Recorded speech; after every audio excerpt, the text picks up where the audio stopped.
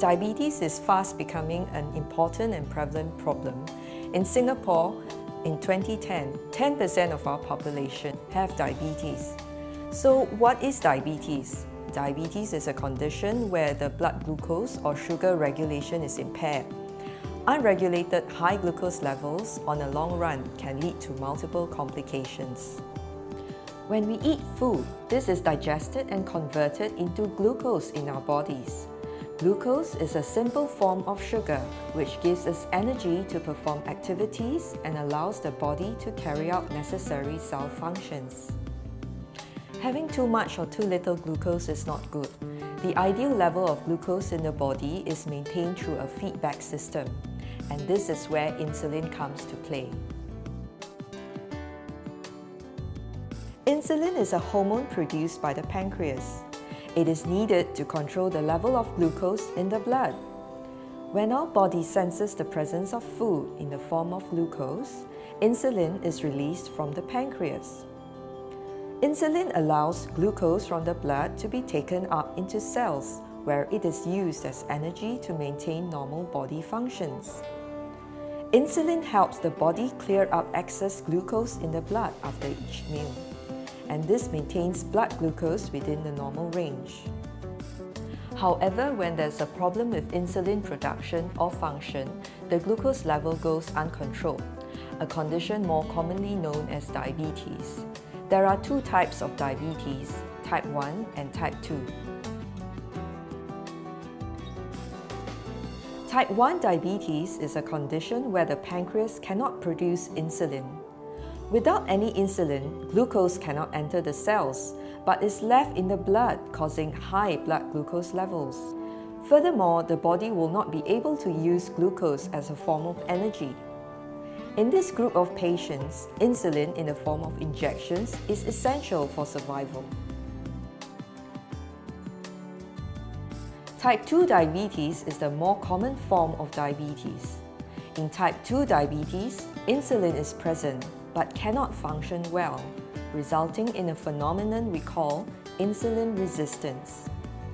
Type 2 diabetes is often associated with obesity, high cholesterol levels, and high blood pressure. Usually, type 2 diabetic patients can be managed with a combination of exercise, diet modifications, and oral medications. However, over the years, the pancreas in type 2 diabetic patients can start to fail too, resulting in a lack of insulin to cope with glucose loads. Patients will then need to start on insulin treatment.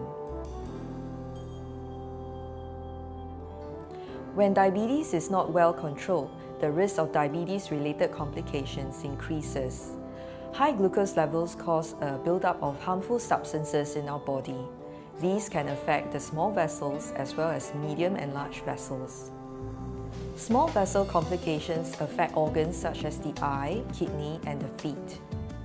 Diabetic eye disease is called retinopathy, and if this is not treated or screened for, can lead to impaired vision and blindness. Diabetic kidney disease manifests initially as protein in the urine, and this can ultimately progress to kidney failure, leading to dialysis. Lastly, due to abnormal food sensation, diabetic foot problems such as ulcers and infections can occur.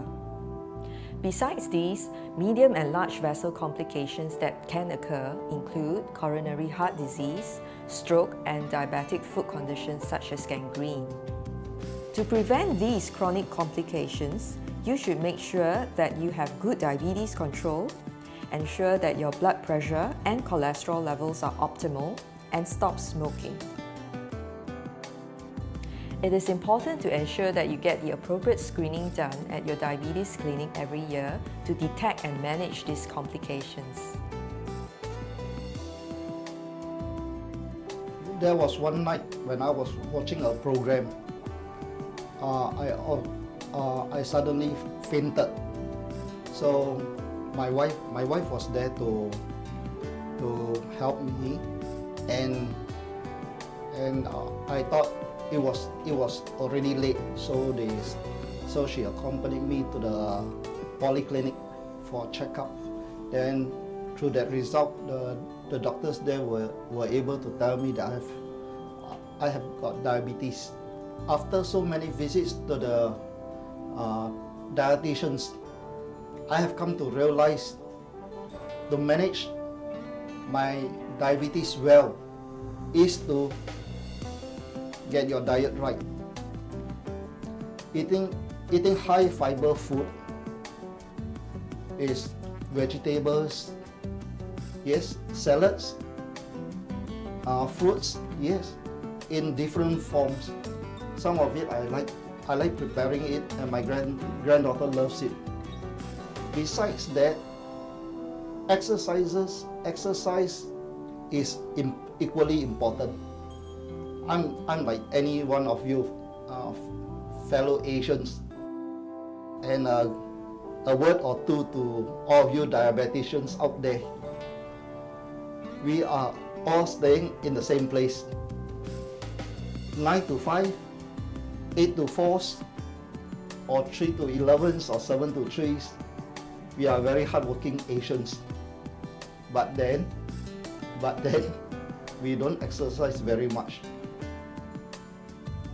Baby, there are so many parks out there. It's all waiting for us. And there's so much high fiber food, not in cans, but in the market. Let's do it. At present, there is no cure for diabetes. The goal of diabetes treatment is to keep your glucose levels within the target range specified by your doctor.